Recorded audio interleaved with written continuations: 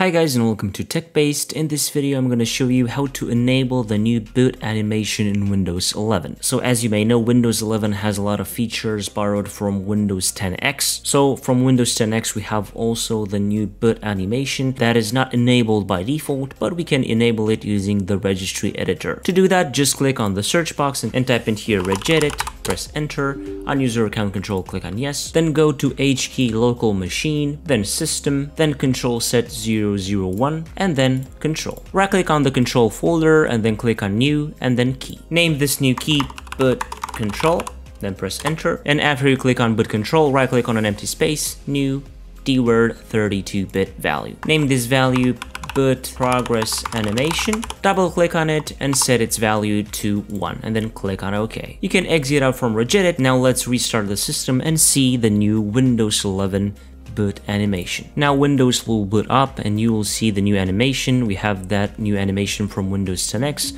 It was really fast, we couldn't really see it very much, but I think I'm gonna do a slow motion for a few seconds so you will be able to see it better. So this is how you can enable the new boot animation in Windows 11. All the important information will be in the description down below. Get it from there.